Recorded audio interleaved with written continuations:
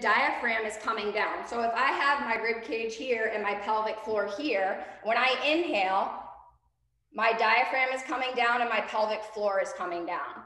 And when I exhale, my pelvic floor should lift and my diaphragm should ascend. So inhale and exhale. So like even just seeing that visual for some people is a game changer. Breath, okay? So if I'm lying on my back, I can feel that there's a reference from the ground, right? So I can feel the air go into the ground, all right? I have this block between my legs.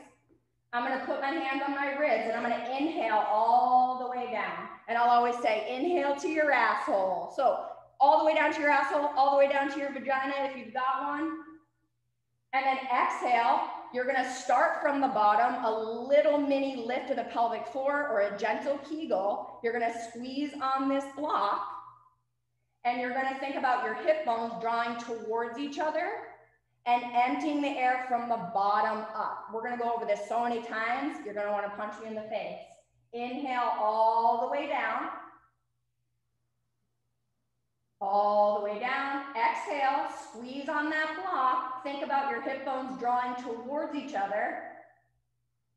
And exhale, empty the air from the bottom up. So the rib cage is gonna come in and back last, okay?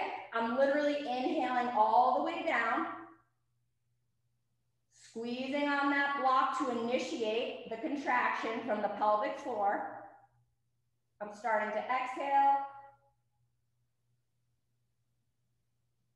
And then the rib cage comes down.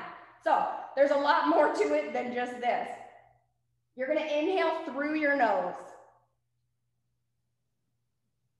You're gonna exhale through your mouth and you're gonna play around with whether you like a pursed lip exhale, like blowing through a straw, or you like a long sighing exhale, like you were fogging up a mirror.